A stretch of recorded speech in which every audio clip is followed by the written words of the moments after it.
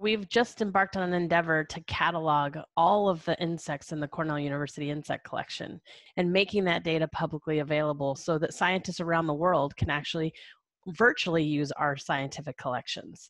Now, you have to bear in mind we have 7 million specimens, so the amount of time it will take to database each and every one of those is extraordinary.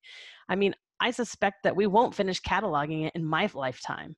Maybe one of the things that people will get the most excited about is that we actually have quite a lot of Vladimir Nabokov's specimens. So although most people might think of him as a novelist, right? He wrote Lolita.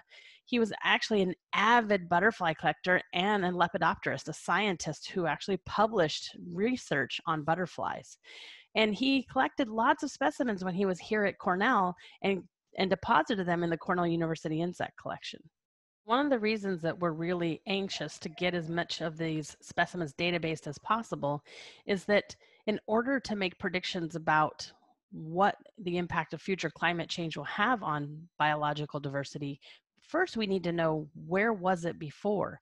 And so only through gathering all that information can we say definitively, like, these insects were in this particular area and maybe they're no longer found there, or maybe they've shifted their range or expanded their range, or maybe their range is contracted.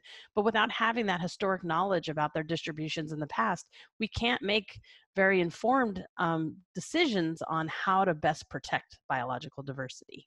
Most of our collections are sort of locked off to the private research community.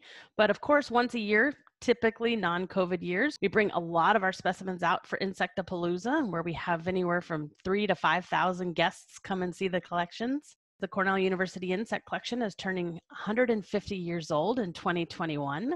So keep your eye out for some fun programming around that and hopefully some opportunities to engage with exhibits around the collections as well.